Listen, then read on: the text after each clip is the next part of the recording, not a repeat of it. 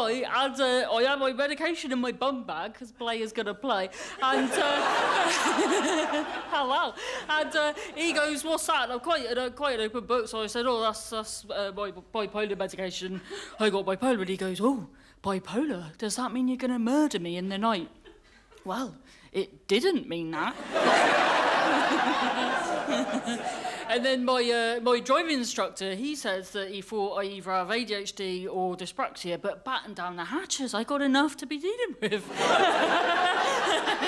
My first lesson, I went round the roundabout the wrong way round, and my driving instructor was very upset. I said, calm your cockles, Kenny. If you think about it, if you're supposed to go round the roundabout in a precise fashion, surely it'd be called an around exactly.